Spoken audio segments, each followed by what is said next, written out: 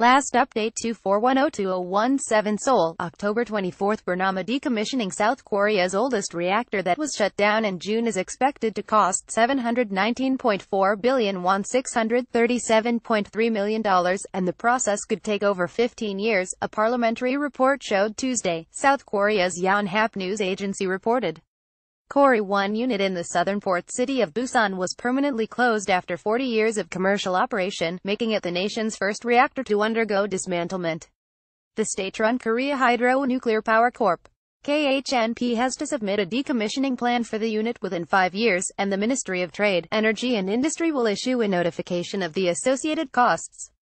In a report submitted to the parliament, the Energy Ministry said the KHNP set the appropriation reserve at over 700 billion won and set aside 583.6 billion won as of December.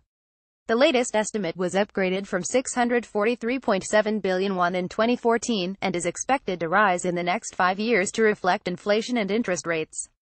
We aim to set aside the reserve fund by 2022, and the amount can change depending on the overall decommissioning process, the KHNP said.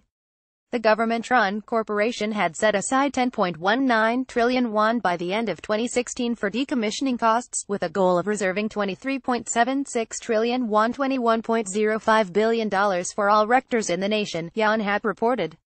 South Korea has 24 power reactors in operation to provide about a third of the country's electricity.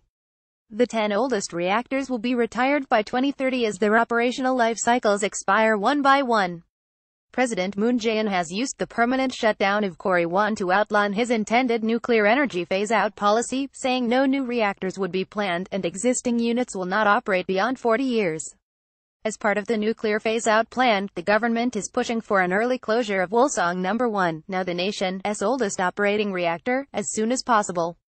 After cessation of operation, nuclear facilities need to be decommissioned and all waste generated safely managed.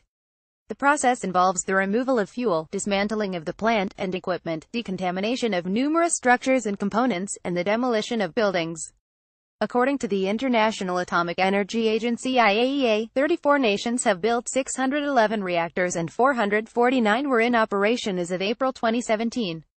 Among 160 reactors permanently shut down, the decommissioning process was completed for 19 and is currently underway for 141. Bernama